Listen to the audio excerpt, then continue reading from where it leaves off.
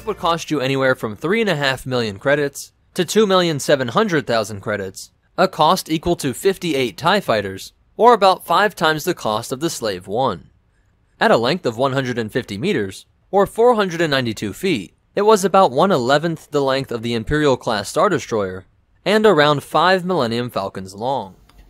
Alright guys, been working non-stop on getting all of the panel lining done, and on such a small model with so many details, there's a lot to do.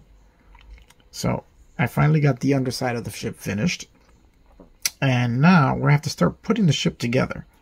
So I just want to show you guys how many wires there are here in this kit, as there are 12 LEDs in here. Now all of them have to be routed through this opening here, which is going to be where the stand is going to hold the model.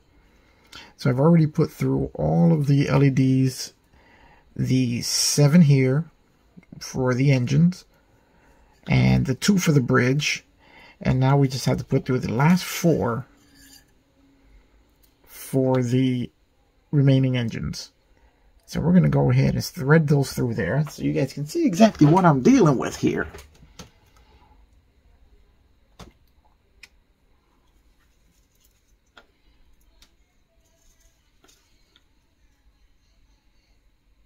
If you're going to light one of these things, just get ready to have to thread a lot of needles. So we're going to just twist all of these together here, or as close as they are willing to stay. Don't want them too close because we're going to have to take it all apart when they go through. And now I have to feed them through that one little opening, and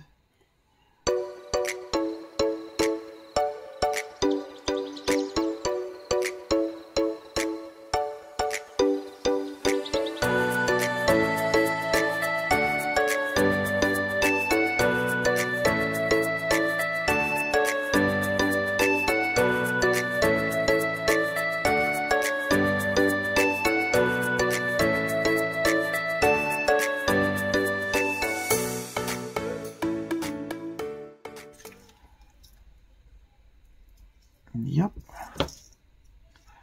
we're all in there, and hopefully we didn't do any wiring damage because I really don't want to take this thing apart again.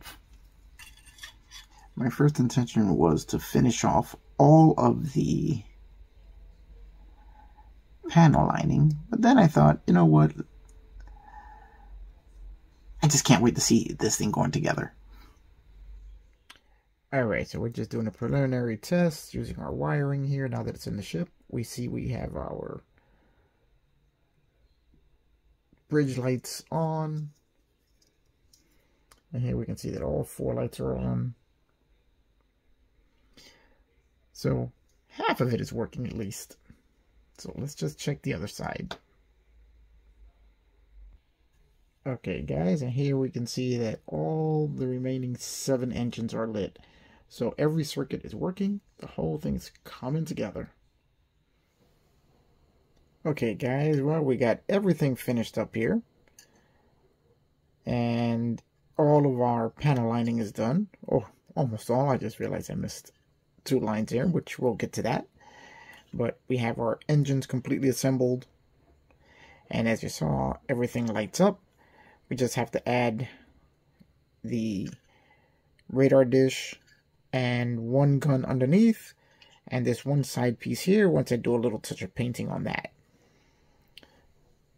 Then what we're going to do is we're going to put it on its base so that I have something to hold it with, because right now I don't.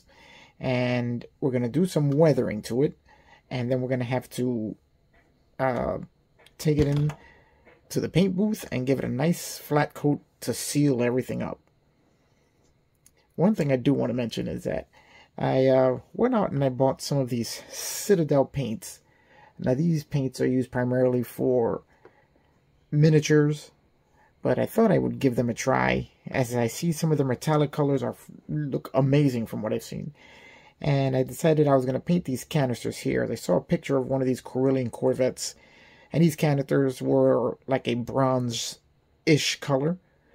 So I decided to try that on there, just to add another little splash of color, tool is basically just a one color model.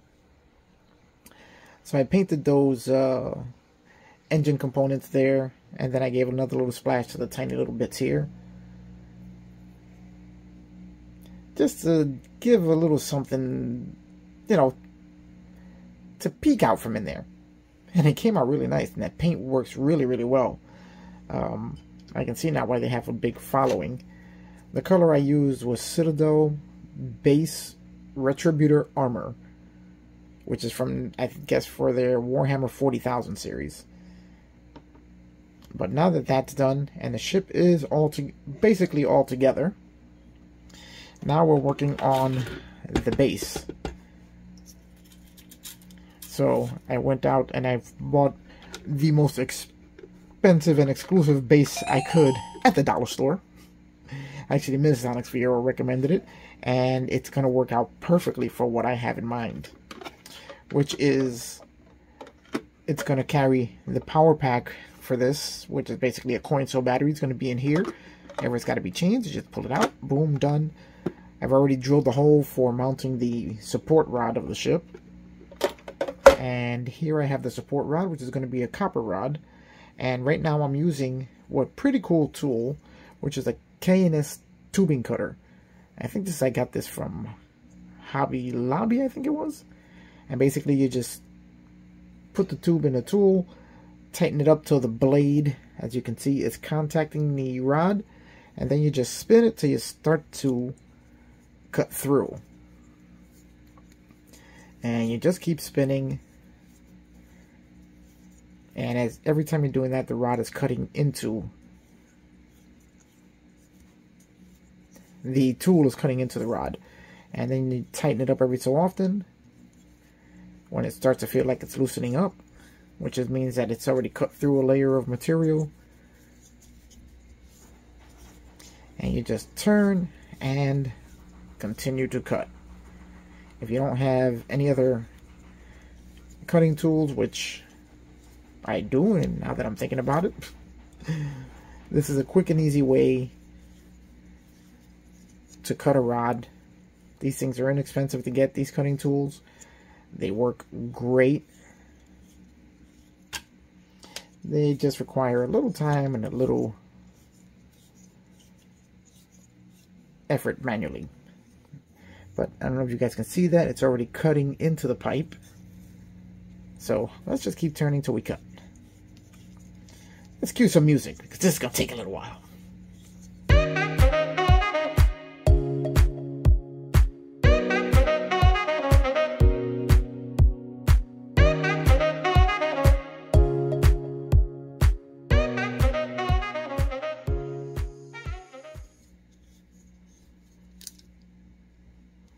And there we go. A nice clean cut right at the end of the rod, and it even bevels the edges as it cuts, so you don't have a nice sharp edge to slice your hand open. Now basically what I'm going to do is just insert the rod into the base like so, get it at the right height so that I can pull out the drawer whenever I need to, such as to change the batteries. Now we're going to do a test fit of the ship on the base. What I'm going to do is start running these wires through.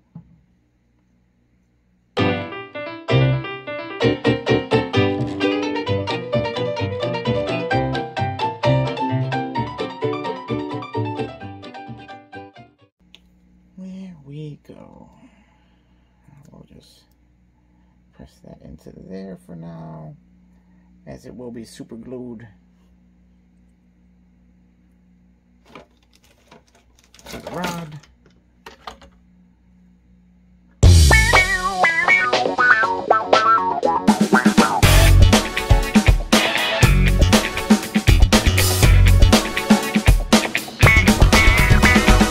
So this is going to be our final display piece.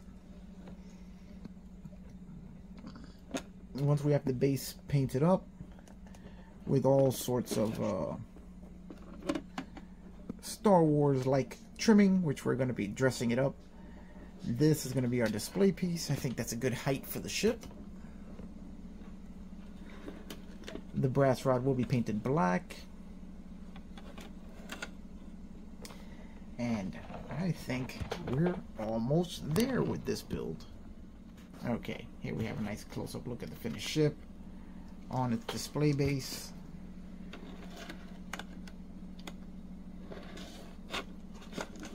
Right now you can see all the wiring inside the base because it's transparent. That's going to change. But I think I'm very happy with the final product here. And now it's just coming in time to finish the painting and the dressing.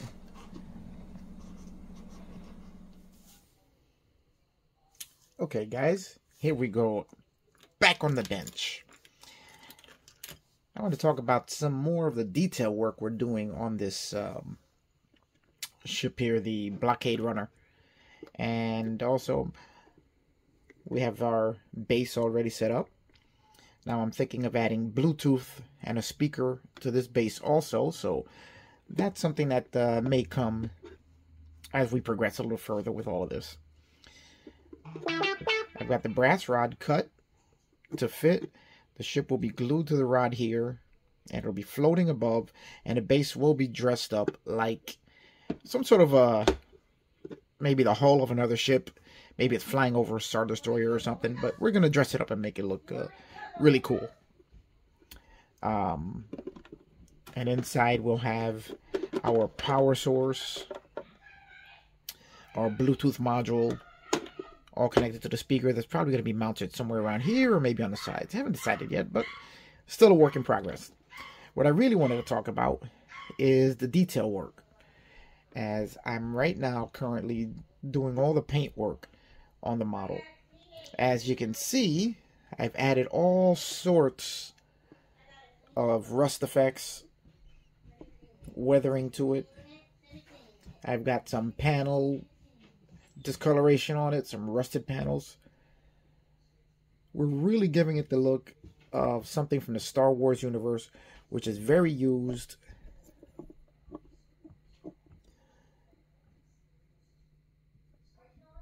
And very old, and just something that would fit right in with the entire Star Wars theme. Now, if you can see, I've done work up to about here on the upper portion of the hull. Still have to do some on the front here. Now, let me show you what I used to make this look the way it does. I'm trying for the first time the Mr. Weathering color weathering paints. Here we have rust orange. Here we have grayish brown, which I haven't actually used on this yet. And my personal favorite for this build here is stain brown, because this one, when you apply it, you can apply it light or dark, and when you do a light coating of it, it looks like rust, and then you can hit it with just small pinpoints of the paint, a little more concentrated, and it looks like really deep rust, or really, you know, metal that's been eaten away. If you can see here, I hope you guys can make that out there. You'll see the really darker brown parts are the little pinpoints of the rust paint, and then it's surrounded by a very lighter rusty color. Don't know if that's really coming through on the camera, but trust me, in person it looks great. So basically what I do when I apply this is very similar to applying the panel line paint. First we get it nice and mixed up.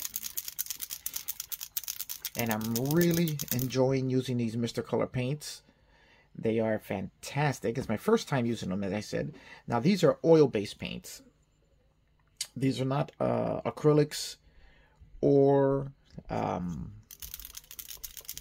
lacquers. So they behave just like oil paints, which makes them really easy to use and very forgiving, extremely forgiving, much more than either of the other two.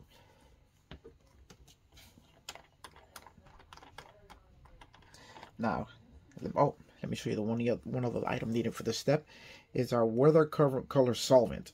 This is what you're going to use to thin your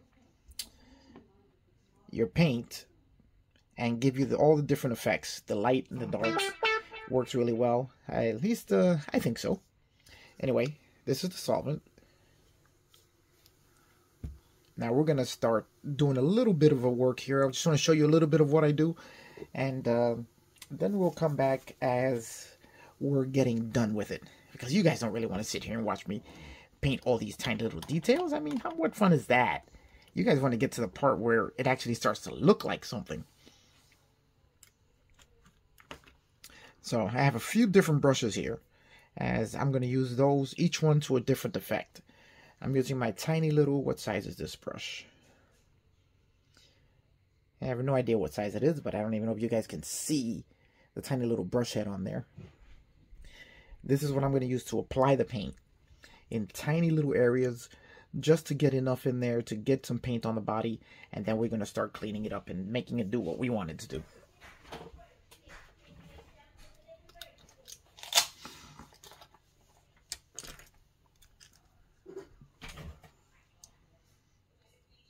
Okay, let's find a clean portion here.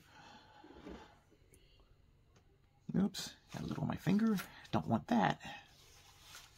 Now, one of the things that I've also done is discolored some of the panels by adding slightly different shades of gray to each panel. Now, this is where it gets tricky. You don't want to overdo that, because you don't want it to start looking like a patchwork assembly, or for those of you guys who are TV junkies like me and remember these old TV shows, The Partridge Family Bus. You don't want that look, because that's just going to look silly.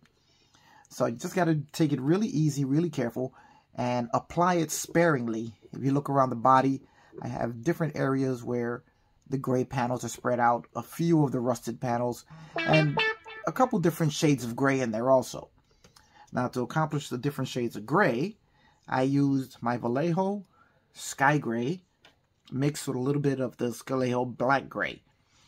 And that gave me the ability to make a couple different shades of gray, which really worked out nicely for spreading gray panels around the ship. And as you can see, I've done it sparingly. Hopefully you guys can make that out.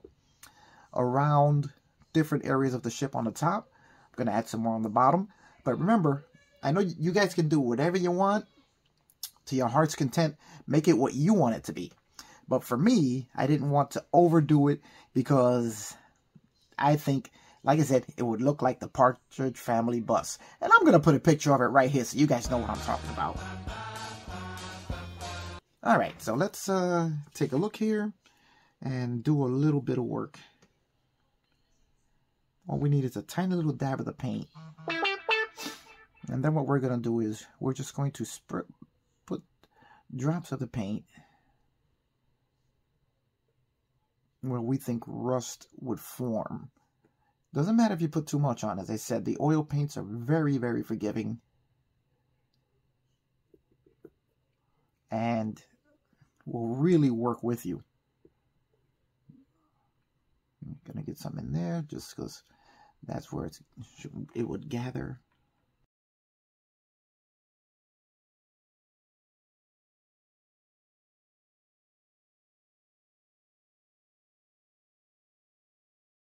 Now, the important part is you make sure you only put it where you want it, because you're going to be spreading that around. And that's what's going to give us our rust-stained effect. And now, we're going to clean the brush out.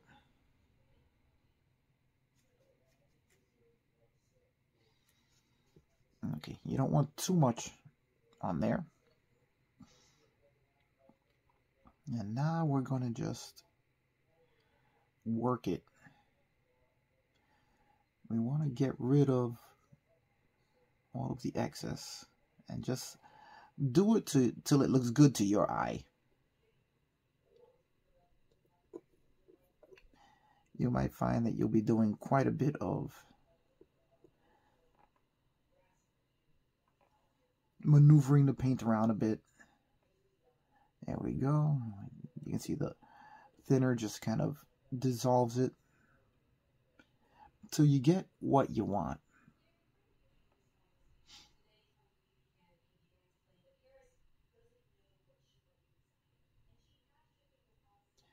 I try to think of how would paint the rust gather on the body of this ship. Now, I know in space things don't rust, but remember this ship also lands on planets. It's not just stuck in space. So it is going to get some wear and tear. And you got to address each individual panel.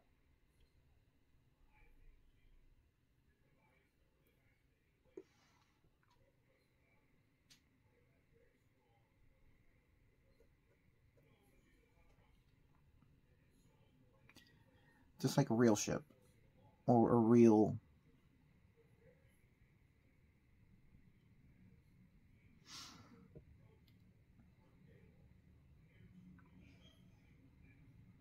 and the tricky part is you got to keep it kind of uniform so the whole ship looks like it's worn evenly.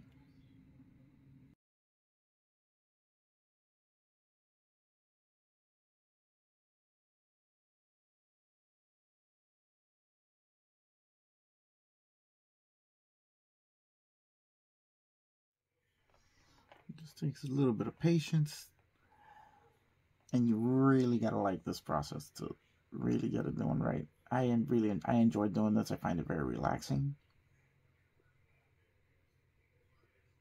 And I just keep going till I get exactly what I want. And I think that's what I want right there.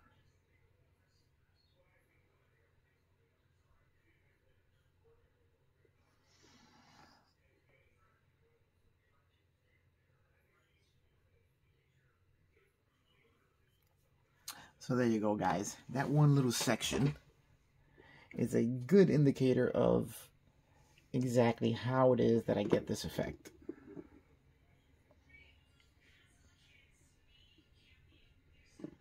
And you just got to remember to try and keep it uniform throughout the entire ship so that it doesn't look like one spot is way darker than the other. There we go. So I'm going to keep going with this, and then I'll be back when there's a little more to show. Alright guys, we're going to end this video with a quick look at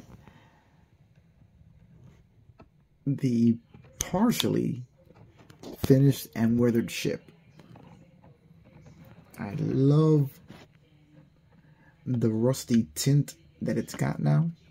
You can see half the engines here are done and half aren't. Still have a few more sections to go, as this does take quite a while to get this weathering done. But I am really happy with the way it's coming out.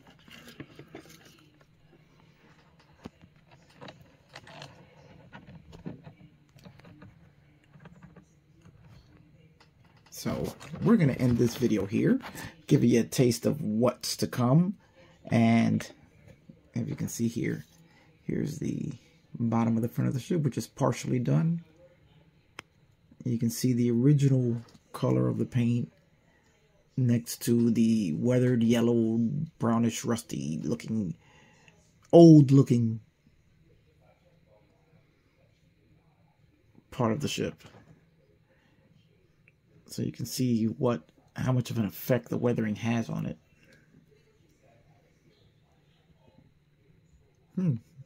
Maybe I'll get another one and build a pristine version of the ship. We have the different color panels. Overall, I'm really happy with the way this is coming out and the way these Mr. Weathering paints are working. Alright guys, I'm going to leave it at that. And I guess this series is going on a little longer than I expected, because I really thought I would be at the final episode by now, but there's just so much that I want to do with this thing that I'm just going to take my time with it and bring you guys along step by step, every little bit that I am putting myself through with this thing. And I think I have decided that I am going to put a Bluetooth speaker in the base to have audio effects to go along with the ship. Alright guys, that's it. I'm going to go and leave it at that, and I guess I will see you guys in the next chapter, where we'll have the ship completely finished, all the paint, all the remaining parts put on it. We'll have the engines opened up, removing all the plugs from the engine so that we don't get any paint inside. And we'll be concentrating on working on the base. Alright, I'll see you guys on the next one.